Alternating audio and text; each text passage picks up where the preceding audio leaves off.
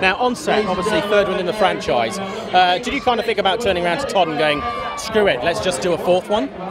No, and Todd would not put any weight in what I'd say anyway. He's had a master plan since the first one was so successful, and I think, you know, it's a great wrap-up to the series and to the movie.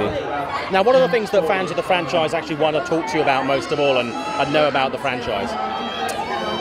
I mean, the questions I get asked the most are probably, what do fans want to know most about the franchise? And, no, I'm kidding.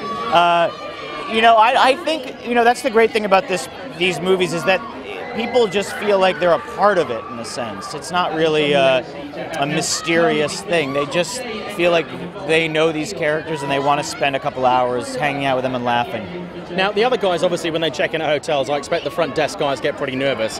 Whenever you check in, are people okay with you because they think you're going to be the quiet one? Wait, they get nervous because you think they'll trash the room? Yeah. Yes, they are okay with me until I'm the one that trashes the room. And then they find out that no one screws with Jake Gyllenhaal. Justin's the guy that actually just pees all over everything. Yes.